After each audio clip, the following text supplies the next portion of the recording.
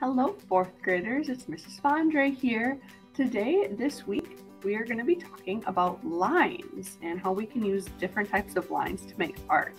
I think most art actually kind of starts with a line because if you want to draw or paint anything, you have to put your pencil or paintbrush down and move it, and that makes a line. And lines can do a lot of different things. So for our project this week, we're going to do a three-dimensional, which means it pops off your paper, a three-dimensional project. All right, so it's going to look maybe a little something like this when we're all done. And it actually is a piece of art that pops off the paper. Okay, so what you're going to need for this project, you are going to need a white piece of paper to do most of the work and the art on top of, and you're going to want another piece of paper that is a different color if you are able to get it.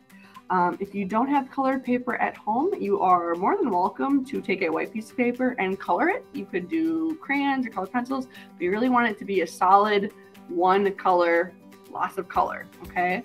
I recommend not using markers if you have to do this, because if you use markers, you know, your paper kind of gets a little soggy and wet and a little difficult to work on, okay? So what you're going to be doing, if I can move my paper down here, you are going to start with a pencil, and you are going to draw a large organic shape, which means it has no straight edges. Like this piece of paper is geometric. It has straight lines, corners, it's very square. It's a rectangle, right? But an organic shape has kind of wavy, lumpy, bumpy curves to it, okay? It almost looks like a cloud a little bit. So draw a really big one to fill your space, all right? You don't want to do an itty bitty one because that's going to be a little difficult. And try to not make these lumps too skinny and narrow, because cutting it out later might be a little bit of a challenge.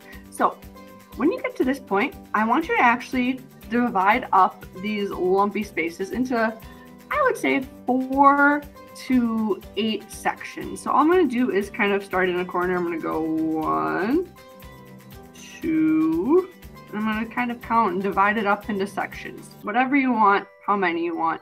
I'd say less than 10 though, because it'll get a little crazy otherwise. So 1, 2, 3, 4,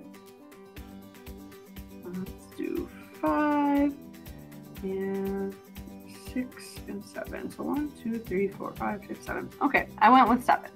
So in each one of these blobs, you are going to come up with a different type of line, pattern, shape, ways to fill the space. And you notice in mine, I don't have a whole lot of white colors. So when you're doing this, I would start with pencil first, just in case you realize, oh no, I didn't want to do that, or I made a mistake. So I always like to start with a few different types of lines. So maybe I'll do zigzags in one of them. Remember, you want those nice pointy lines. And then think, oh, maybe I can color those in later. Okay, maybe you want to do some spirals where they curve on each other. You could do more than 1, 2. You could do a double spiral. Wow, runs into each other.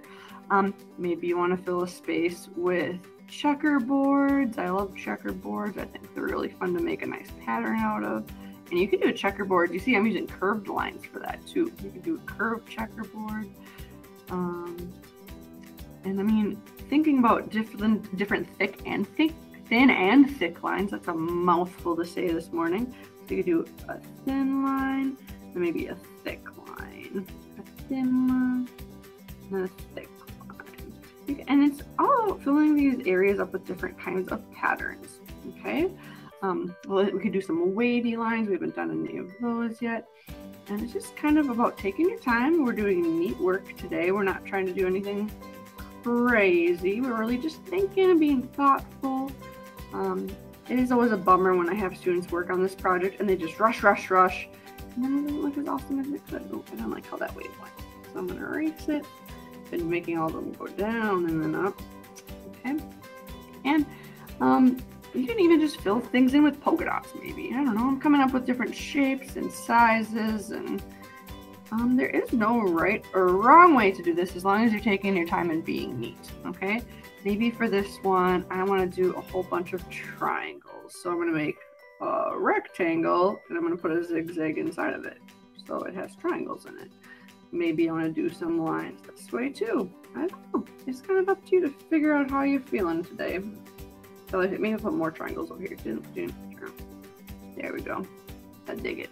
So once you have it all penciled in lightly and you kind of have a general idea, then you want to color it in, okay? I would recommend markers for this because I know y'all love markers. And the best thing about markers is they're really, really bright, saturated colors, which is really bright colors. So then when you're all done, this thing is going to be popping with colors, okay? So color this before cutting it out because otherwise, like I said, markers make it kind of weaker and it's a little flimsier. So at least when this would be all colored in, your area around it would still be white and easier to cut out, okay? I know you know how to color, so I'm not going to waste your time with showing you how to color, all right? But it should be very neat. Shouldn't see much white. Should be not scribbly, right? But when you're cutting this out, I'm going to move this back down to my desk so you can see what you're doing. I find it helpful when you're cutting out curvy lines to actually move your paper around a lot. So I twist my paper while I'm cutting. My scissors doesn't really move a lot, but just the paper does because I'm using my right hand to cut and I'm using my left hand to turn the paper, all right? Just be careful not to get your other hand too close to your scissors because no one wants to cut themselves. It's not ideal, okay? It would hurt your finger and then you gotta get a Band-Aid and then you're sad and then I'm sad, okay? So really take your time, stay on the line. We're just going around the outside. I almost every year have someone try to cut into their blob and cut on the lines. Don't do that. We don't need that. Okay, just the outside line.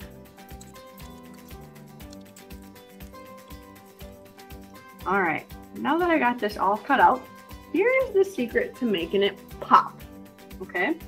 You're gonna need some tape for this. Masking tape works the best, but if you only have Scotch tape at home, that works too. Okay, so what you're gonna do, you're gonna take some masking tape and you're gonna rip probably an inch or two, and then you are going to stick it on the edge of one of these curves, okay? So if it sticks out a little bit more, I'm gonna stick a piece of tape underneath it. So this is the sticky side, okay? You can see it's stuck to my finger, so it's the sticky side up. You're gonna wanna do this in a few different spots, okay? I'm gonna take another one, and when you rip tape, you wanna pinch your two fingers together with your thumbs, and you just move one of them to rip it, okay? It's good practice to get that done at home too. I'm gonna pick maybe this lump over here because it sticks out pretty far. Then I lift it up, and I stick it so the sticky side is up, okay? Kind of seems weird right now, but I promise it's gonna figure it out. Do one more, pinch, rip, and then I'm gonna stick one. How about I go over here? Okay, of course, yours will be colored in and beautiful and popping really nice, all right? But here's what you're gonna do from here. Grab your second piece of paper that's colorful, or if you colored it, lovely. You're gonna put that down in front of you. What you're gonna do, start with one of these pieces of tape and kind of bend your whole paper underneath it and stick it in the middle somewhere. Okay, so that's gonna be stuck right where it's at. You can use your hand underneath here to kind of press it down, okay? From there, take one that's further away. I'm gonna go with my right hand.